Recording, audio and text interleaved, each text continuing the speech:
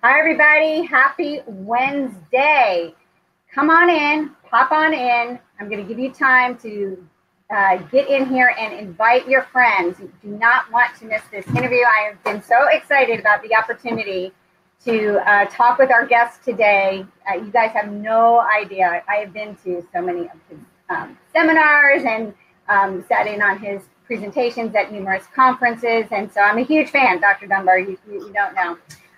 For those of you who may not know me, my name is Gila Kurtz. I'm one of the co-founders and co-owners of Dog is Good, which is a lifestyle brand for dog lovers. What we do is share how great life is living life with our dogs. Ideally, they're well-trained dogs, but even if they're not well-trained, they are your family, and we totally get that. So you can learn more about Dog is Good by going to our website. And for those of you who are familiar with us, you know that we always do a giveaway during this program, and we're going to announce the winner in our private Facebook group. So I want to invite you to join the Dog is Good Lifestyle group. It's a great community of friends and all dog lovers all over the world. And so for this week, since we're talking about puppies and we're all dog lovers, we have the giveaway is the Dog Lover T-shirt and some necessary poop bags. We'll go with that too. So feel free to enter to win that and share with your friends. So hi, Brittany. Hello, Anne. I always love seeing you guys here. I really appreciate your support. And I'm excited to jump on into, we have a lot of information because I have a lot of questions, and I know you guys will have questions as well. So put them in the chat. I'm going to let you know that my marketing crew is at a conference, so I'm flying solo today. They're probably laughing watching me. So I will try to type in stuff as well, but they usually do that in the other room. So anyway, we are going to get started right now. So I want to welcome Dr. Ian Dunbar, who, again, I'm a huge fan. I was actually kind of nervous, like, oh my gosh, feeling a little nervous right before this interview, and I thought, that's so crazy. We'll roll with this. It'll be fun. But for those of you who may not know Dr. Dunbar, I want to give you a little bit of a background. He's a veterinarian and animal behaviorist and dog trainer who received his veterinary degree and special honors degree in physiology and biochemistry from the Royal Veterinary College, London University, plus a doctorate in animal behavior from the psychology department at UC Berkeley, where he researched the development of social hierarchies and aggression in domestic dogs. He has authored numerous books and DVDs about puppy dog behavior and training, including After You Get Your Puppy, How to Teach an Old Dog New Tricks. And you know, it's kind of funny. This has been in my office like forever. I don't know how, I've had this forever, so this may not be one of your newest books, but I have quite a few more at home. So for those of you who are really interested in training, learning how to train, or just raising your own puppies, go and just research on Amazon any of his books. They're all really, really great reads and very informative. In 1982, though, he also designed and taught the world's first off-leash puppy class in puppy socialization and training class, Serious Puppy Training. Subsequently, he created and developed the San Francisco's SPCA's Animal Behavior Department, the American Kennel Club's Gazette Behavior Column, which he wrote for 7 years, and the Canine Games, which were first held in San Francisco in 1993 and continue as an annual event in Japan and France. He's hosted the popular UK television series Dogs with Dunbar, did that for 5 years, and has appeared on numerous other radio and television programs, including The Today Show and Dash Village, which airs in Japan. So, Dr. Dunbar, welcome to Dog is Good. Really, thank you for being here. Thank you for having me. Pleasure. All right. So, okay, you guys who are out there, I'm watching my fans pop in, and I love all of you, and I want you to share. I'm asking you to share because this is going to be some great information that we'll be hosting today. All right. So, you are very well known all over the world for your works and efforts in revolutionizing what we do in raising puppies. And there are a lot of people out there who are very familiar with training or raising dogs, but there's quite a few people who are not.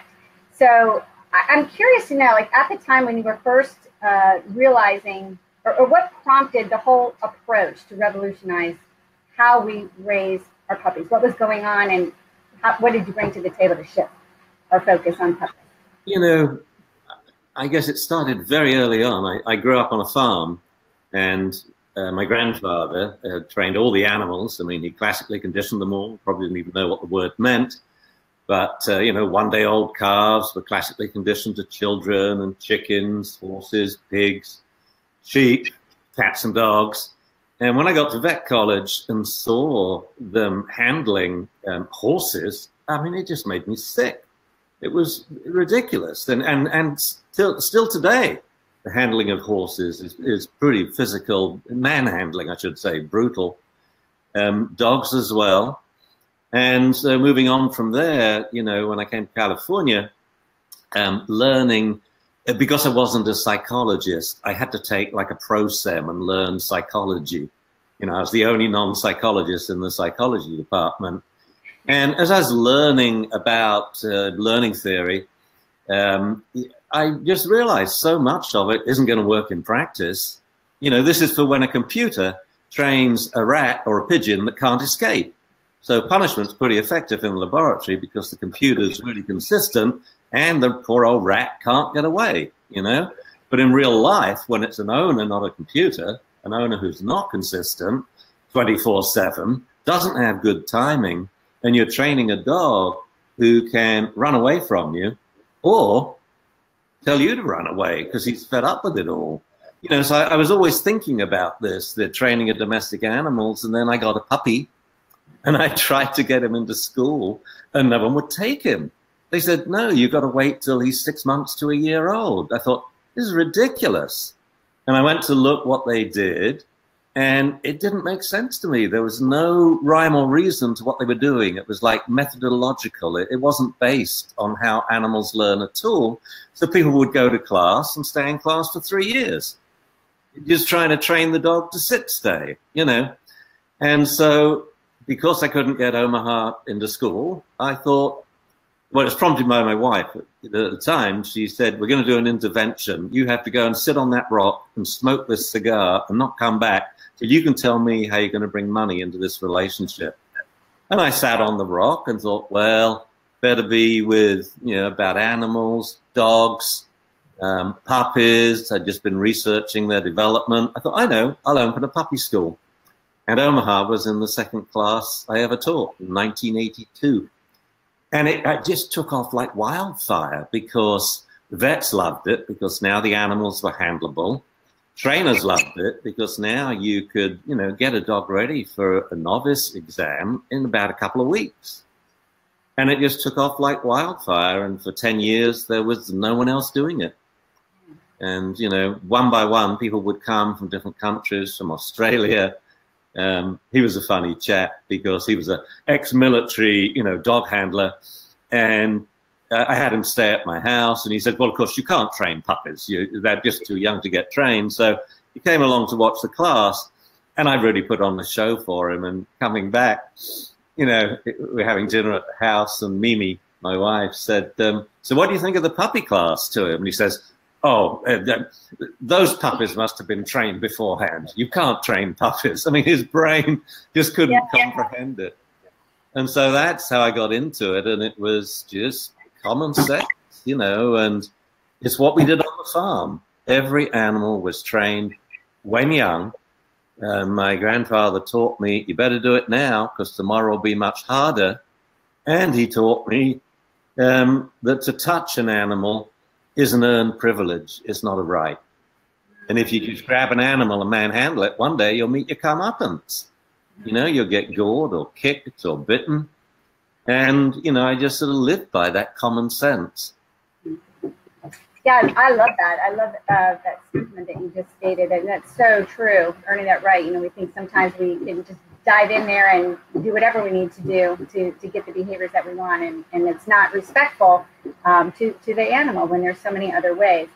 So, yes, the puppy schools have popped up all over the country, and much as a result of your teachings and education around that, and to the benefit for so many families who then are able to raise healthy and behaviorally sound puppies who turn into healthy and behaviorally sound dogs, with the ultimate goal that those dogs stay with the family for the lifetime, for their lifetime, because probably the biggest detriment to our dogs and the disservice that we give is if we don't start training particularly early, because behavior problems start to ensue, and then that can lead to the unfortunate giving up of a pet, or all the things we don't want to see happen. So starting off early is a good point. So someone decides to get a puppy. What would you say is the very first thing that they need to focus on before they even get their dog? Well, they need to learn how to raise and train a puppy before they get one. And they need to learn how to select a puppy. And so, that's why I wrote that book you have, Before and After Getting Your Puppy. And the house has to be prepared. Where the puppy's going to live has to be absolutely 100% dog-proof. They need to know about short-term, long-term confinement, so that house training, chew toy training is errorless. So the puppy enjoys time when spent, at home alone, which happens because most people have to work.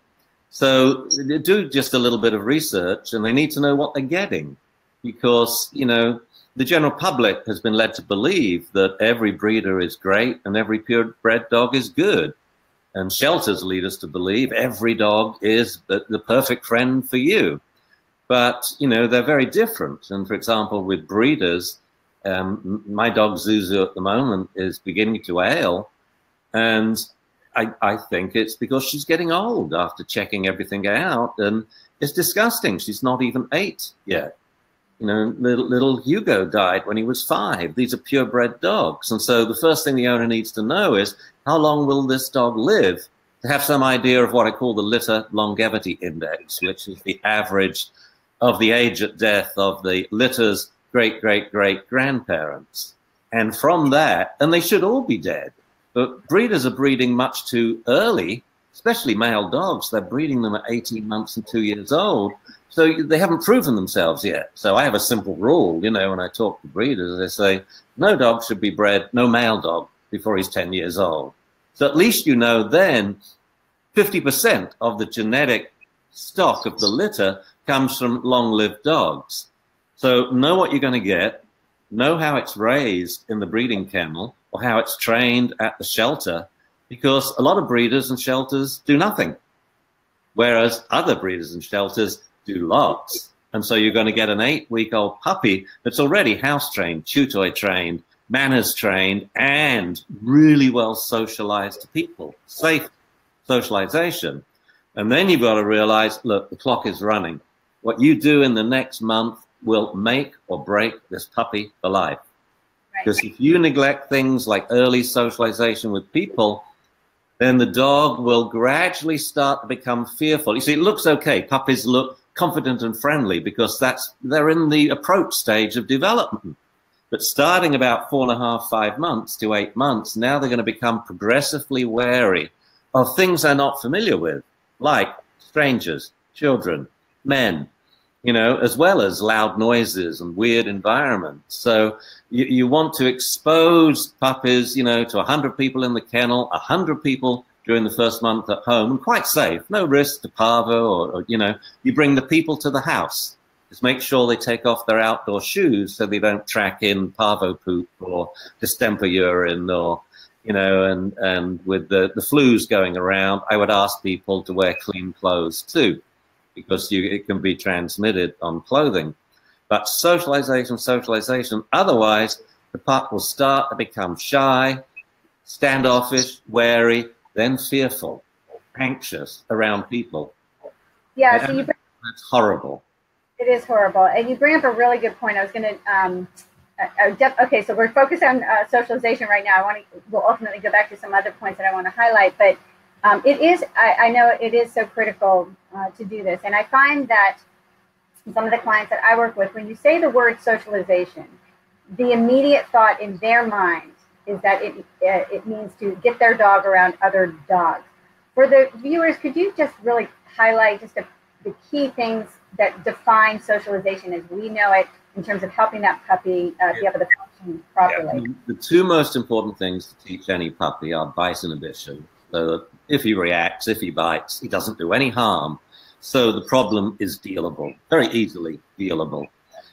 Next is socializing puppies with people. For a lot of people, socializing them with other dogs comes way down the list at about number 6 or 7. And it can wait because the puppy's just spent 8 weeks with mum and litter mates playing all day long. Just 4 weeks, that's all you need, of living in a doggy vacuum. Then you go to puppy class and it'll bump start it all in the very first class. But you can't wait on the socialization with people. It's just too important. And especially if you have breeds that the media, makes a flack about, Pits and Rotties and Akitas, Malamutes, it's like they say boo to someone and they say, oh, kill a dog. And it's like, our dogs, we had an American Bulldog. I used to have Malamutes. Now I've got a Beauceron, great big black and tan dog. They have to be perfect. Can you imagine if one of my dogs barked at a child? My whole career would just, go down the toilet. I'd lose my street cred. And they say, oh, yeah, well, Dr. Dunbar's dogs bites children. So they have to be absolutely, perfect. But the most important reason to do it is for the dog. There's nothing worse in life, I think, than having no confidence and being anxious and then having to meet your biggest nightmare, your biggest fear every day, people. Right. That is so well said, and I think that's the perfect way to think about it.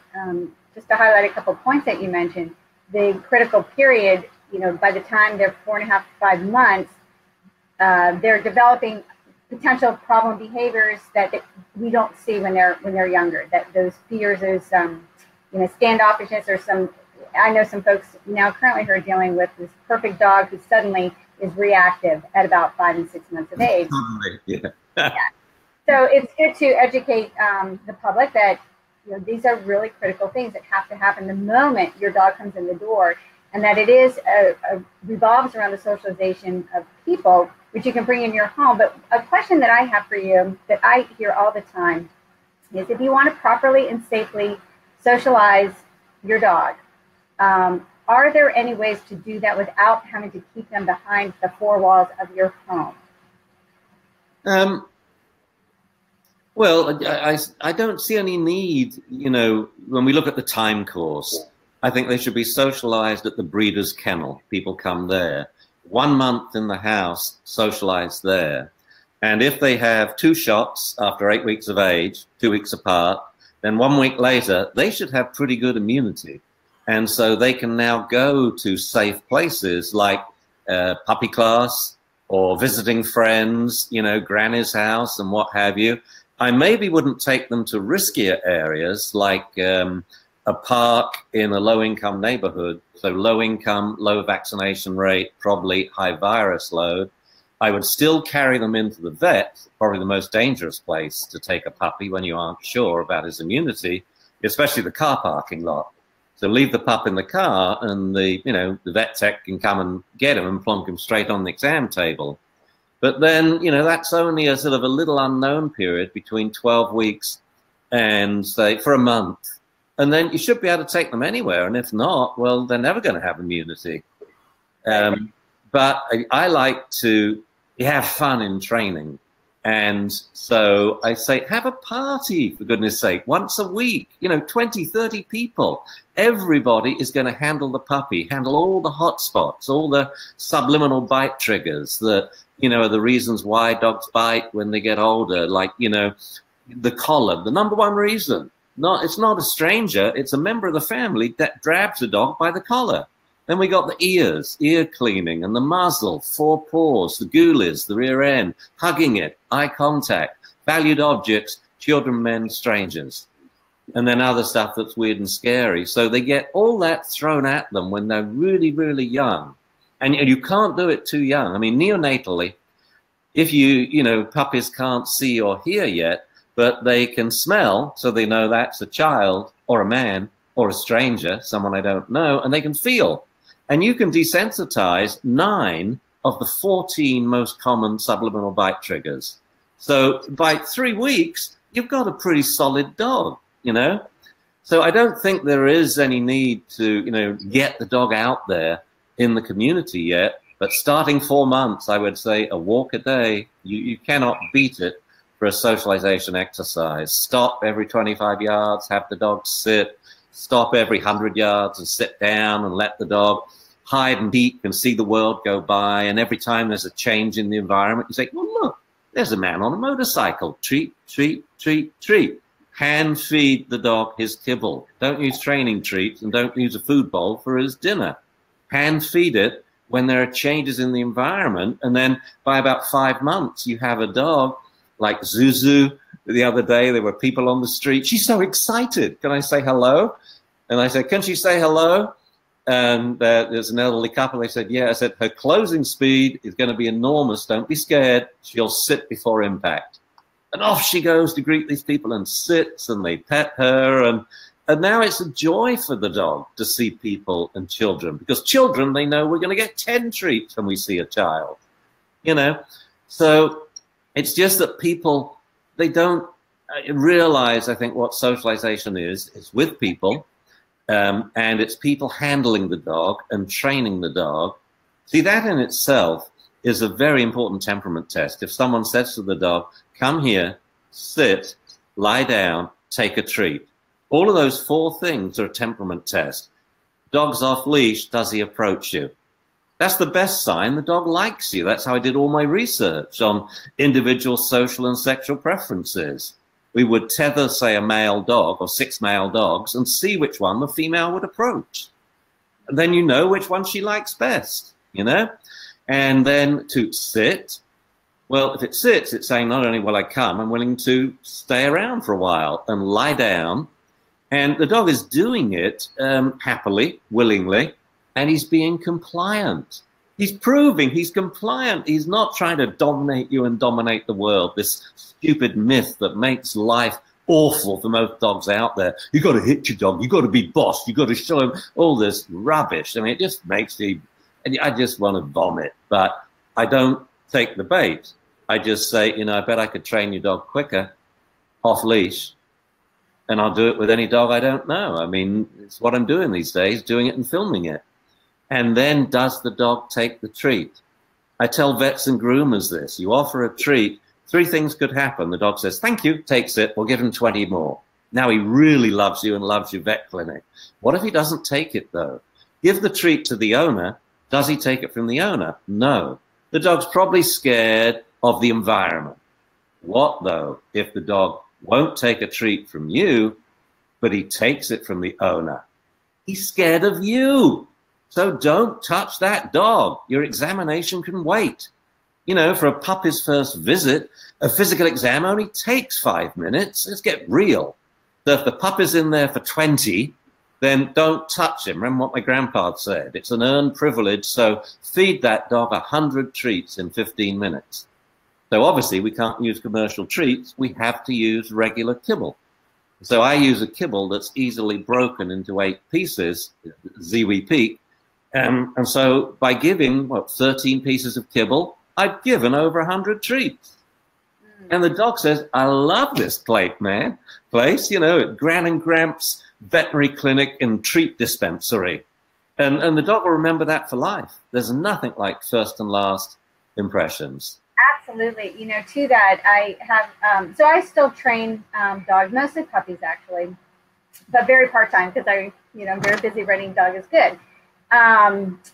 And what I find fascinating is the resistance sometimes that people have, that they're, oh, but I have to, feed it. But yet, when I come over and work with the pup, and I engage in that process right out of the gate, the pup knows me only in one context, right? So every time I come over, they immediately want to work with me. They immediately, they know, they have a context of, this is the lady that, I always get my kibble from or whatever.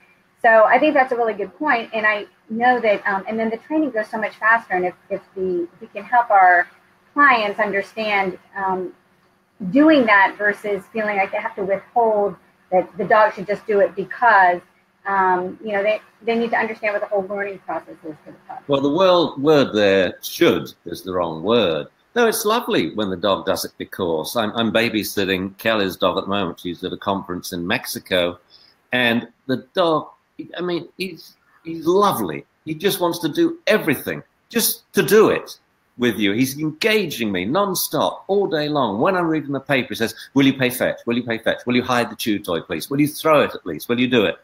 You know, so it's lovely if the dog is like that. But the point is, most dogs don't have a trainer as good as Kelly. And most owners aren't very good trainers. And so saying, I don't want to use treats in training is saying, and I guess with your child, you're going to say you want to educate the child without books. That's the equivalent of educating a dog without food, or these days to educate a child without the internet. It's crazy. So there's two things about treats. People are not giving anywhere near enough. They should be giving thousands during the puppy's first 3 to 4 months in life, mainly classical conditioning treats, so the dog likes the environment and loves people. But then they have to phase them out. What's happened, a terrible thing has happened with using food in training, that the old way with Sirius was you use food as a lure and as a reward. In the first session, you phase it out as a lure, so it's no longer in your hand, and then you phase it out as a reward. Because they're much better rewards than food. We just use it as a starter treat. But when you look at dog training classes all around the world now, everybody's wearing a bait bag. It's ridiculous. And whatever the dog does, they give a treat. So you've got a load of spoilt dogs that do it when you got a bait bag. But if you don't, they probably won't. Well, that's not a trained dog. So people don't use enough early on, and they don't phase it out in obedience quick enough. So you never, never, ever phase it out for classical conditioning. We have a thing in our house when a dog dies, the day after he's buried, we go down in the morning and we each lay a treat on his gravestone. And that's symbolic of, you did a good job. This is the last classical conditioning treat. But you know, and you have to classically condition them to like people in puppyhood, but also when they're geriatrics and getting a little grumpy. Now they don't want to be pushed around and prodded by kids. So we up the classical conditioning in their golden years as well. But for obedience, no. Use the food, phase it out. And use tug as a reward, fetch as a reward. Go sniff is my favorite. I love it. I'm in the dog park. I sit my dog probably every 30 seconds. Zuzu, sit, say hello. And what that means is go and sniff that dog's arsehole. What a great reward. And so it'll never become a distraction for me because my dog's always allowed to do it, but only after it sits and looks at me. You know, always use what becomes a distraction or what you call a problem as a reward in training. Whether it's barking, chewing, running away from you was Dune's favorite. He would love it if I would chase him. So I'd say, Dune, come here, sit. And he'd stay and look at me, and I'd tap him on the head and say, tag. And he had to run away from me. If I could catch him, if I could tap him on the butt with my hand, the game was over. I'd say, gotcha, and I'd walk in bored. Well, he loved that game, so he was uncatchable. So now I'd have to call him again, come and sit, stay, and then tag again. That's awesome. I love that. Okay, so a couple things, and I see people are already asking some questions, so I'm going to be looking over here at the chat, and I'll be throwing some questions your way. One of the questions has to do with the nipping, so I thought this would be a good time to dive into that bite inhibition, the importance of starting that, when we should start that with our puppies, and how do you do it? So there's one of the questions is a gal here, Karen, has a 12-week-old pup. And sorry. A 12-week-old pup. I think it's, sorry, Karen, I'm looking back for the question. I think it is an Aussie. Nips and bites a little bit and wants to know what's the best way to introduce her pup to children. And I think a lot of puppy owners have this challenge. You got those needle-sharp teeth. You're trying to work on the bite inhibition and the socialization all at the same time. So can you share with us, first off, what you define as bite inhibition? This is, I say, such an important topic, and I'm never going to be able to get through it in a short interview. And so the book you showed at the beginning before and after you get your dog is the hardback edition. If they go to any of my websites, SeriousPup.com or DogStarDaily.com, that's a free multimedia website, you can download the books for free. Because, you know, that book is so good. I thought, you know, I just want to give it away for free. It's not like we need money, you know, we have a very successful business. And so that's really important because the information about bite inhibition, you want to read it. It has to be precise. So I'll list a few points. Number one, it's the most important thing you'll ever teach any dog, any animal, to be careful around humans with its weapons. Number two, we're not teaching the puppy never to bite. This is the worst information a puppy owner could get. Don't let the puppy bite you. He's trying to dominate you. No, the puppy biting behavior is the most important thing they do. That's why they're biting machines. So these needle-sharp teeth hurt because they don't have powerful jaws. They have weak little jaws. That's why the teeth are needle-sharp. Soon, though, within 3 months, the jaws will be powerful enough to cut through metal. You know? So what we're teaching the dog is, no, you can mouth, but you do it more gently. So 4 stages, I'll just summarize them. Number one, no pain. If the puppy hurts you, no mouthing of anything apart from your hands. No mouthing your face, no mouthing clothing. It's not sentient and it's too close to your body, so you don't know if the puppy is hurting. So hands only, very sensitive. If the puppy hurts, you say, ow, worm, that hurt me. I had to say that to last night. He was just getting a little active and, you know, he just bumped in. I went, ow, that hurt, worm. That's it. That's all. You don't have to shout. You don't have to grab the puppy. You certainly don't have to flip him on his back and any of this, you know, silliness, you know, obviously from people who don't have trustworthy dogs. That's why they think they have to do it. Number two, now no pressure. You pretend it hurts. And when we're doing these exercises, we're teaching them off. Okay, you can mouth me. Off. So it's learning the word off, which we've also taught with toys. Off, take it, thank you. With tennis balls and tug toys. Off, take it, thank you. With food, off, take it. When we say off, it knows don't touch with your jaws. Then, once it's only mouthing you, it's gentle. We will teach the puppy that you must stop when I say so. We practice mouth, off, mouth, off, mouth. You stop it and start it again, the play session. And eventually it can never initiate mouthing. Really important, you know, with children. But at 3 months, I mean, a 12-week Aussie, I just bring kids around. Kids that live with dogs, so they know about the mouthing behavior. Kids are natural teachers of bite inhibition because their feedback is perfect. You know, they play with the puppy and they jazz them up too much and that puppy just bites them a little too hard and the child goes, and the dog goes, whoa. Yeah. And it's exactly the puppy's response when you watch, you know, I watched for 10 years litters of puppies growing up and all they do when they're awake is bite each other. Why? So they're developing bite inhibition. So then if they have a fight when they're both 3 years old, there's no damage done. It's just the equivalent of a human argument, you know? And it's the very basic, absolutely crucially important, you know, principle of all animal behavior, that all animals learn to inhibit the force of their weapons when they're growing up as youngsters. But I say they want to read the material to make sure they understand it, because a lot of people who don't say, don't let the puppy mouth you. He's trying to dominate you. Well, that is a very dangerous dog. If you never let this 3-month-old puppy mouth your hands a lot, he won't have bite inhibition. So we socialize him so he likes people. But what if a child slams his tail in the car door and the dog reacts? But if he's got bite inhibition, he won't hurt the child.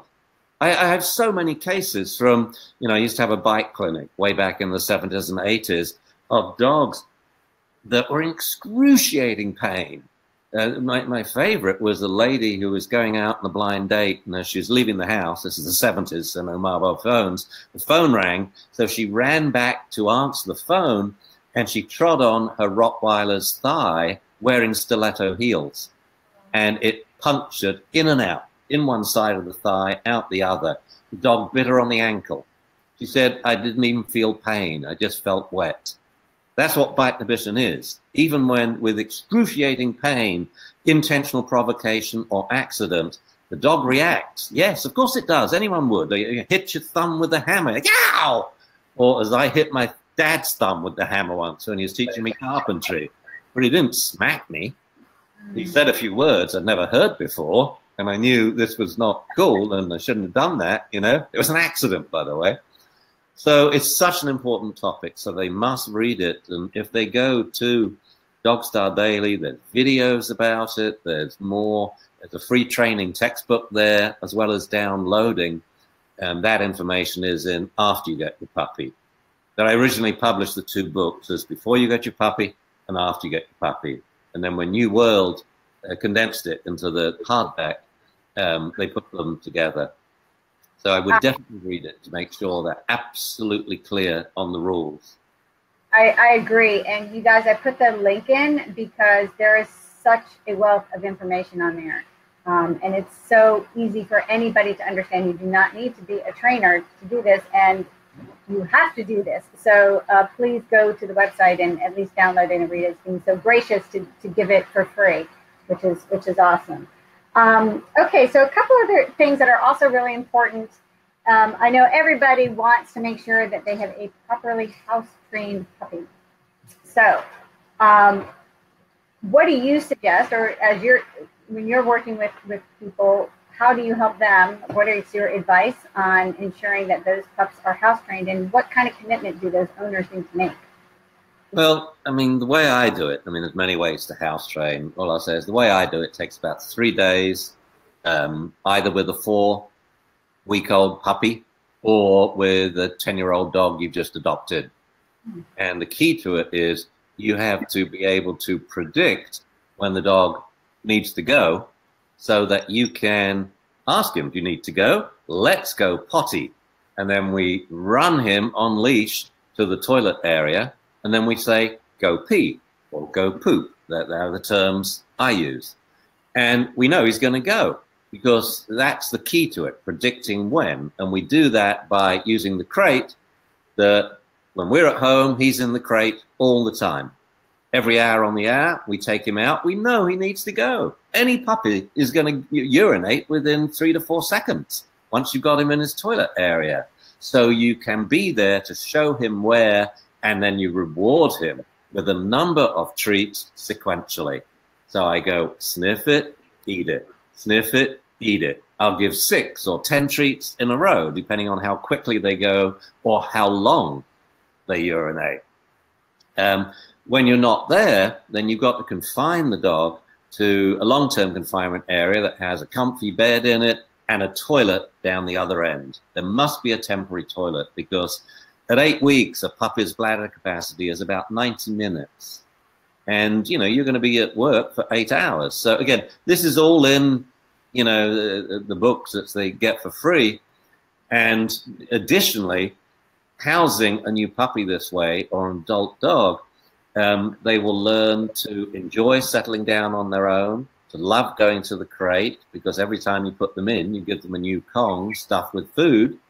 So you see, they aren't getting fed out of food bowls. Why waste food lures and rewards? They either get it hand-fed, teaching obedience or classical conditioning, or it's moistened, stuffed into Kongs and frozen. And now, when you put them in the crate, within seconds, they're lying down quietly.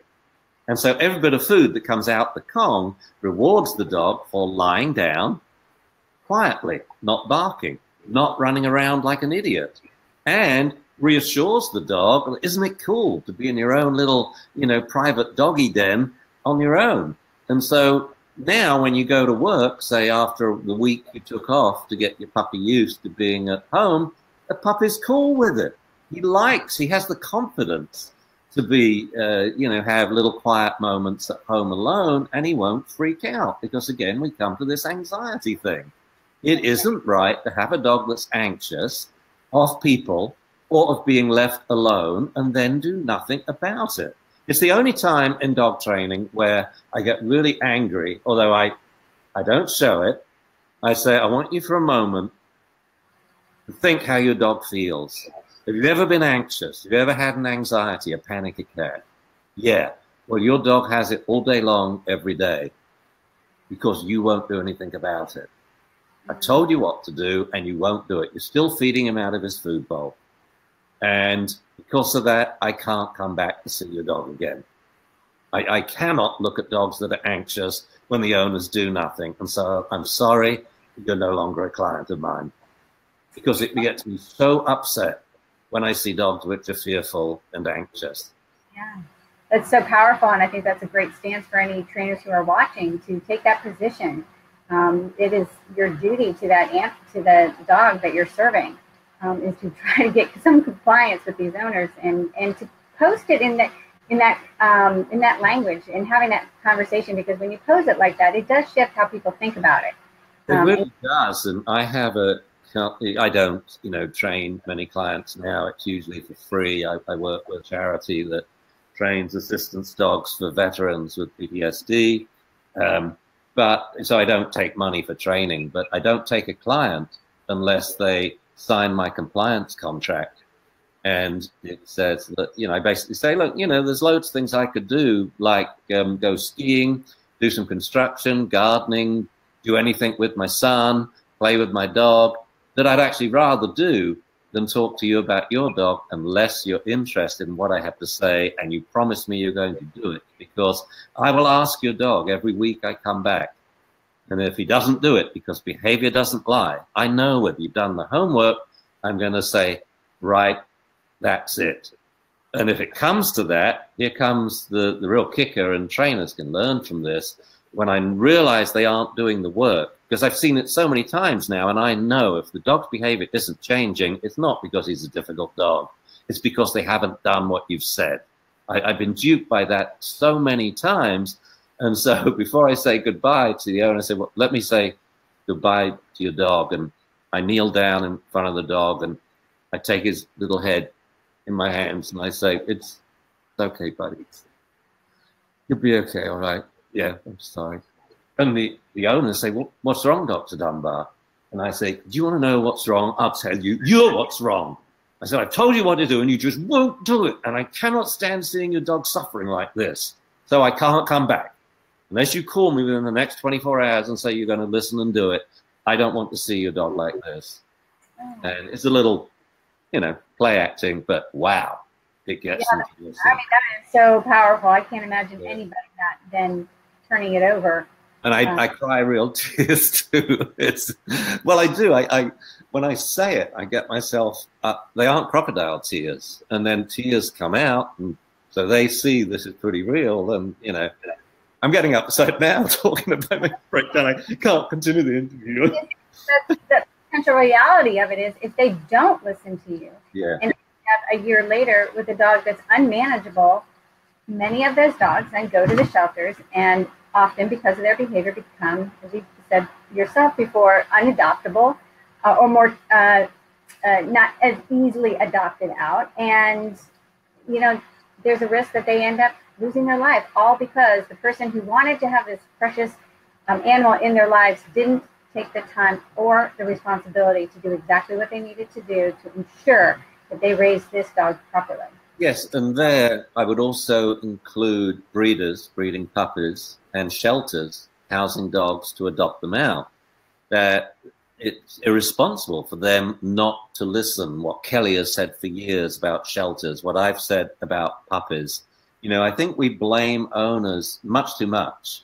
And I think for a lot of owners, when I see what they start with, I was just helping out a lady in San Diego who wanted a golden retriever. So she got it at 12 weeks. Oh my word.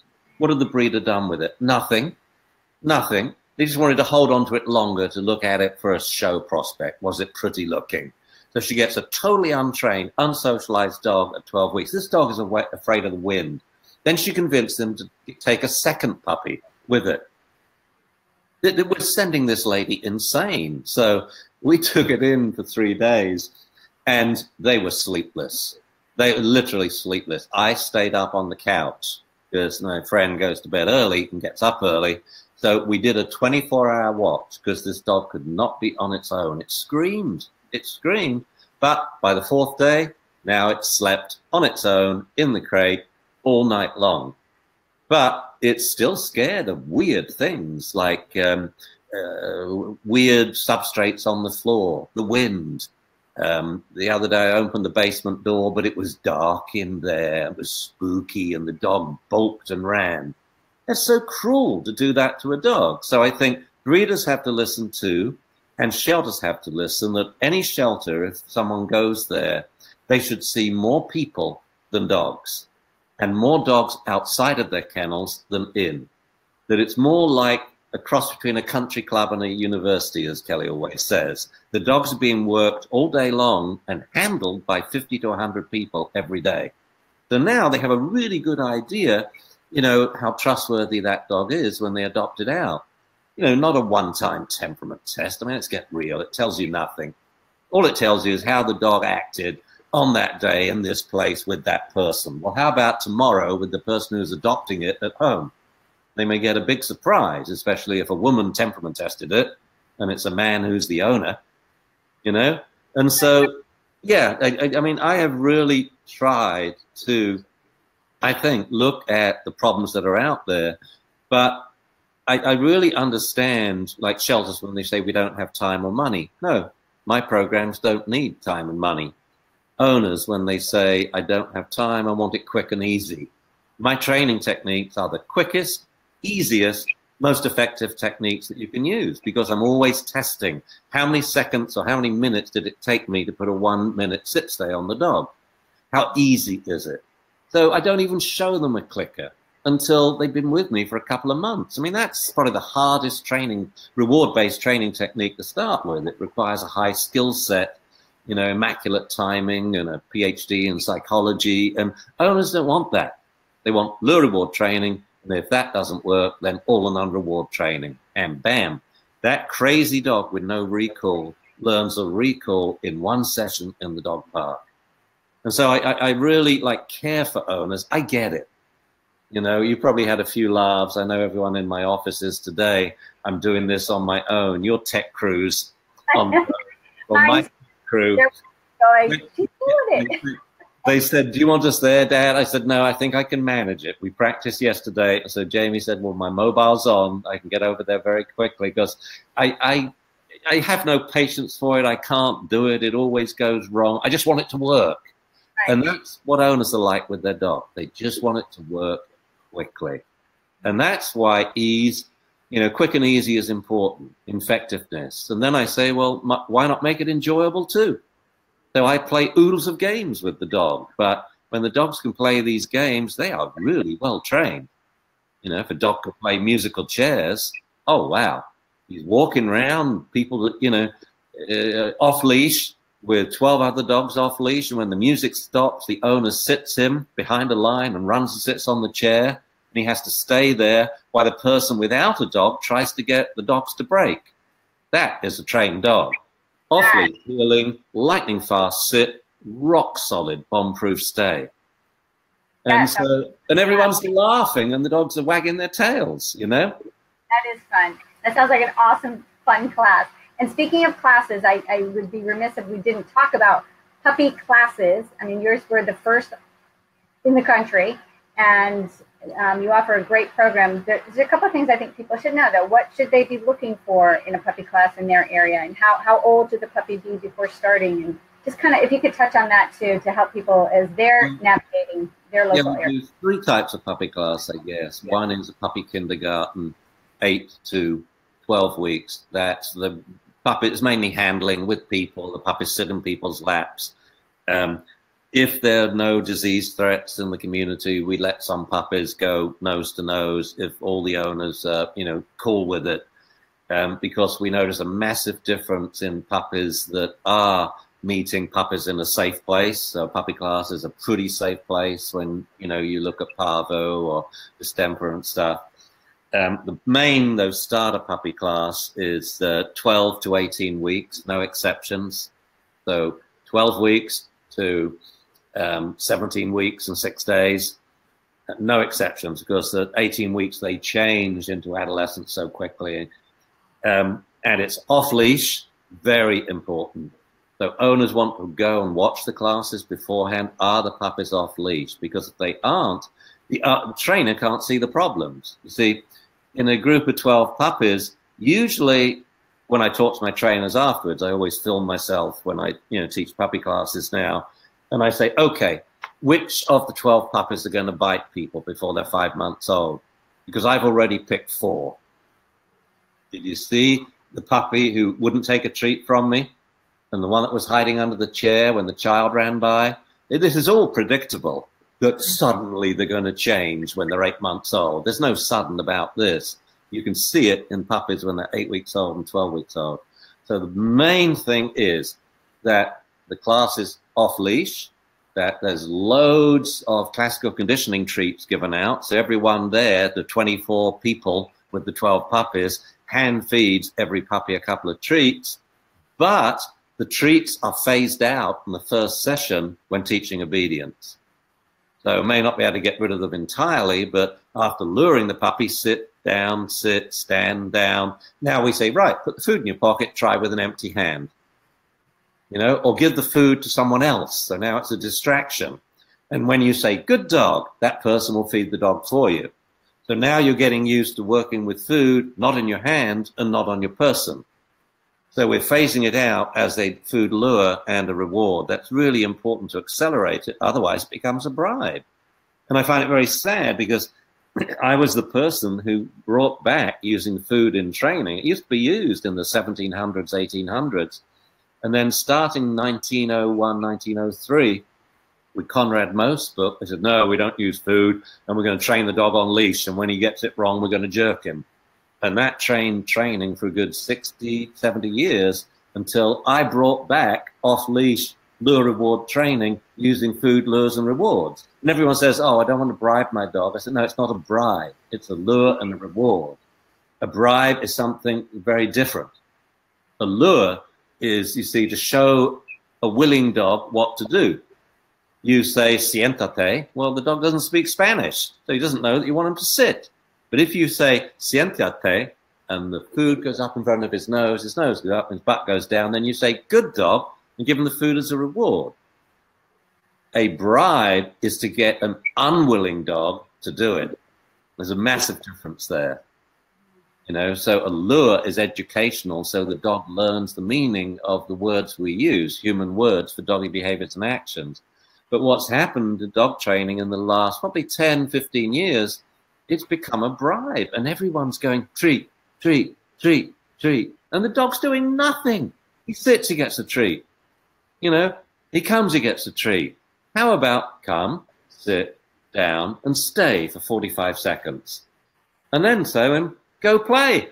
No need to give him a treat because play has become a distraction for all these people, But not for me. I don't need treats because play is the reward. Tug is the reward. The tennis ball's the reward. On the couch is the reward. Tummy rub is the reward.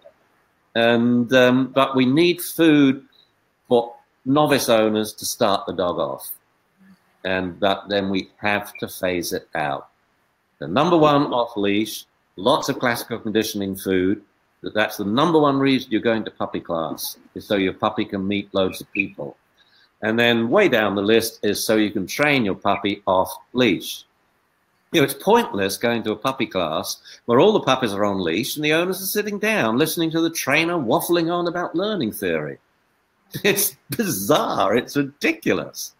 We do a lot of testing. So I love testing the first week of puppy class. Say, right, line your puppies up. On the count of 3, tell them sit. And when they're all sitting, I always say stay. And number one, it takes about 2 minutes to get them all sitting at the same time. Then I say stay, and I hit a stopwatch. By 2 seconds, they've all broken. Well, by the end of class, the stay is now up to, say, 12 seconds. That's 600% improvement. Next week, it'll be 30 seconds or a minute.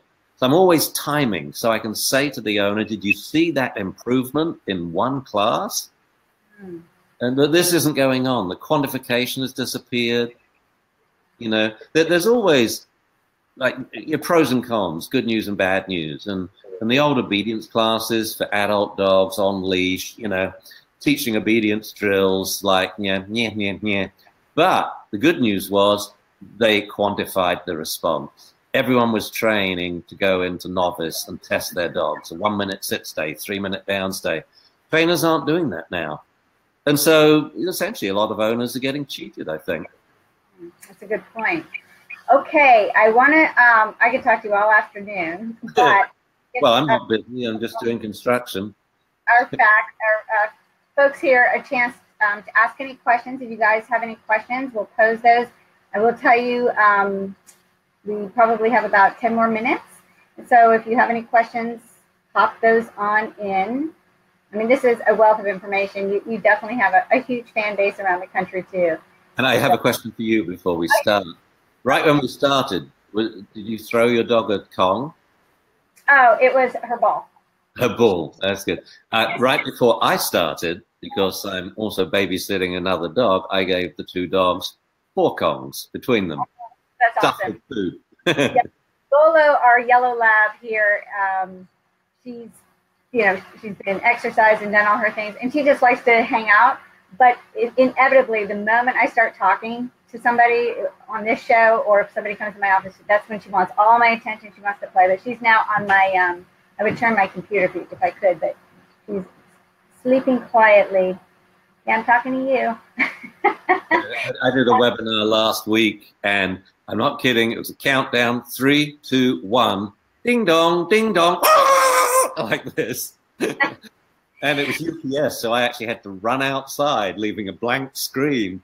Yeah. And so she talked herself, Well, I talk about classically conditioning. In my business, we ship a lot of products to retailers all over the country and to people as well. And so the UPS folks come by twice a day, and our dog will hear the truck when it first corner. And as soon as she hears that truck, she zips downstairs. She knows those guys are going to be giving her a little biscuit. She likes to stand in the doorway of their truck and get that. So, all right. Does anybody have any questions? Are you guys all good?